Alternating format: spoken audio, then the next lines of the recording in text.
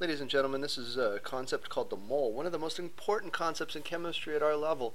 It's so important that we understand what's going on here because this is going to be used so much in the coming days and weeks in our class. So let's talk about what we're talking about here, the mole. First off, the mole isn't just some little furry creature that digs through the ground. It's an idea in chemistry that represents a number. So I'm going to use the example here of a dozen. And we all know that a dozen is equal to 12. Now, it doesn't matter what we're talking about here. 12 is always a dozen. So I could say we have 12 eggs, and then equals 1 dozen eggs. I could say we have 12 atoms, and that would equal 1 dozen atoms. And so we have the same concept in chemistry, and the concept in chemistry is called a mole. Now, a mole is not a molecule. Although moles can be used to describe molecules, it is a different concept. So sometimes students see the word mole and molecule and they think they're the same, and they're not. We could say this is an equality, just like 12 atoms is 1 dozen, or 1 dozen is 12 eggs. A mole in chemistry is equal to a fixed value. And the fixed value is quite a large number. It's, in scientific notation, 6.02 times 10 raised to the 23rd power. That's a quite large number. That's going to be 6.02 with about 21 zeros or so. I have to write that out. That's going to be a mole. And it doesn't matter what we're talking about. If we had a mole of eggs, we would have 6.02 times 10 to the 23rd eggs. If we had a mole of marbles, we'd have 6.02 times 10 to the 23rd marbles. It's quite a large number. We use this in chemistry because atoms are so very small. We need something to keep track of these very small atoms that are all around us. So one of the things that we do say is we say that a mole is equal to, like we said, 6.02 times 10 to the 23rd, and we're going to call these particles. Because in chemistry, we have different types of particles depending on what we're talking about. Now, this number here, 6.02 times 10 to the 23rd is equal to 1 mole, is also given a number in honor of a very famous chemist, and we call this Avogadro's. Avogadro's number, 6.02. So if you ever hear Avogadro's number, you just think 6.02 times 10 to the 23rd, it's equal to 1 mole. Now let's talk about these types of particles that I had mentioned with respect to a mole down here below. I'm going to scroll down.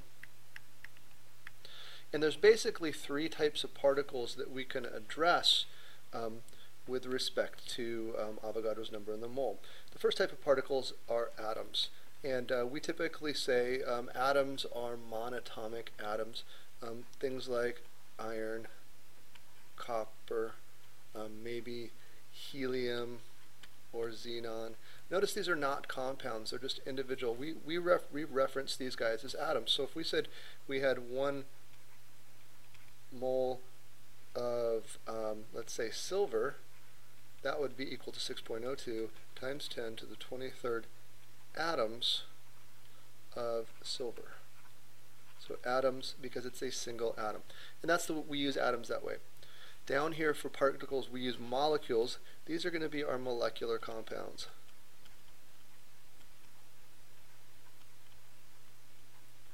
Now remember, molecular compounds were nonmetals bonded with nonmetals, including hydrogen.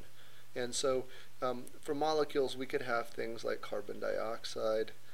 Water would be a molecular compound. It does have hydrogen in it, but it is still a molecular compound. PCl3, phosphorus trichloride.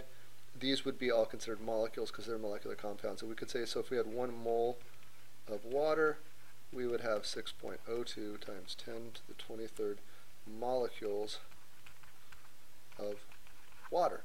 And so there we go. Scrolling down here a little bit more, we can also talk about formula units. Now, formula units are used for ionic compounds. Now remember, ionic compounds are when we have a metal bonded ionically with a nonmetal.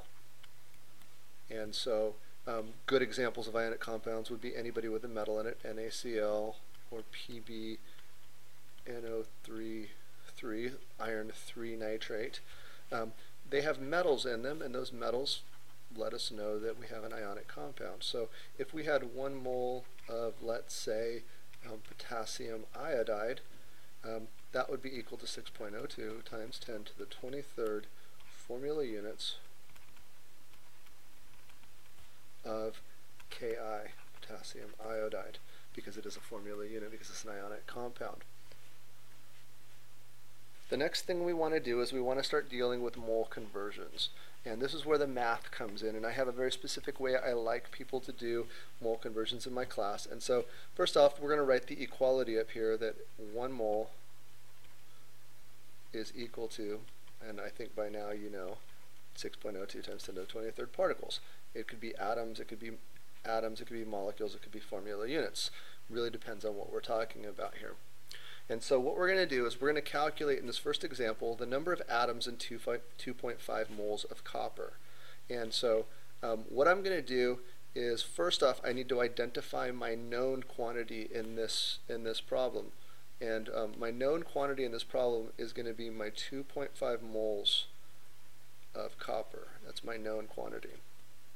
And so I'm going to write that down first, 2.5 moles of copper. Sometimes chemists write moles, MOL, as an abbreviation, which is not really much of an abbreviation, but you'll see it both ways.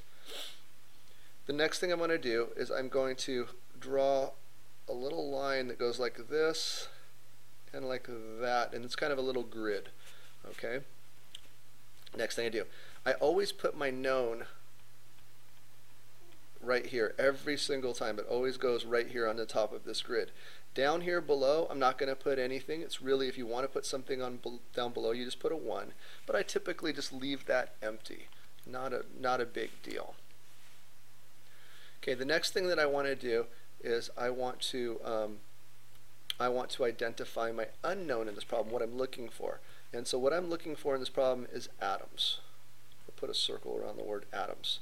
Now, when I put a circle around the word atoms, that's what I'm looking for, and I'm going to put that out here to the right. I'm going to write atoms. That's what I'm after. Okay?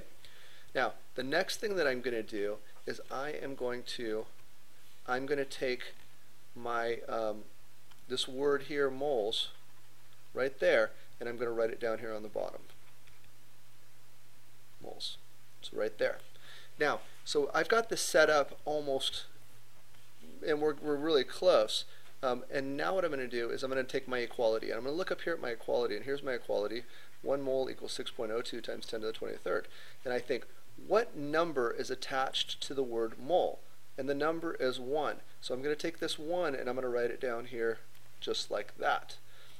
The other side of the equality has 6.02 times 10 to the 23rd, this number right here. And I'm going to put that on the top. Okay? Okay. And the next thing I want to do is I'm going to cancel anything that's the same on the top and the bottom. The unit of moles is on the top and the unit of moles is on the bottom, so I'm going to cancel those units out. Now, in this little grid here, anything on the top or on the bottom gets multiplied, so I'm going to really multiply these two values together. And then I'm going to divide them by the values that are on the bottom, the 1 and the 1, and because they're 1s, we don't really need to do anything to them. So what I'm going to do is I'm just going to go ahead and multiply straight across the top. And tomorrow in class I will show you how to punch this into your calculator, but I'm going to multiply it right now, 2.5 times 6.02 to the 23rd, and I'm going to come up with an answer of 1.505 times 10 to the 24th. And the atom that's left, or the units left over, is atoms, so I'm going to write atoms. And this is copper, so I'm going to put copper as well. And that's the answer, but I'm not really done yet. Then I need to round this off to the correct number of sig figs. So what I'm going to do is I'm going to look at my known, and my known was given right here, and my known has 2 sig figs. So I'm going to round this value, my answer, off to 2 sig figs. So it becomes 1.5 times 10 to the 21st atoms, or I'm sorry, that's 10 to the 24th atoms of copper, and there is my correct answer. with a unit, and I always have to make sure I put a unit on my answer just like that. Okay? All right. Let's look at the next one here, and we're going to kind of work it through the same steps that we just did. So it says calculate the number of molecules in 11.5 moles of carbon dioxide. And so what I'm going to do is, first off, again, identify my known is 11.5 moles of CO2. And I'm going to write that, make one of those grids, and I'm going to put my known here. Always put my known there. And then what I want to do is I want to identify what's my unknown. What am I looking for? And it says calculate the number of molecules. So I'm looking for molecules. I'm going to write molecules over here. Then I take my known unit, which is right there, and I write that at the bottom. Mole. I'm going to go back up to that same equality that I was up here before, and I'm putting a check mark by it right here, and I'm going to look for the number that's tied in with the word mole. And the number tied in with mole, I'm circling it right there, is 1. So I'm going to write 1 there. On the other side of the equality, we have Avogadro's number. So we're going to write Avogadro's number on the top. And this problem becomes a multiplication problem again. I'm going to cancel out moles on the top and on the bottom. So this problem is just 11.5 multiplied by 6.02 to the 23rd, and I get a pretty big number.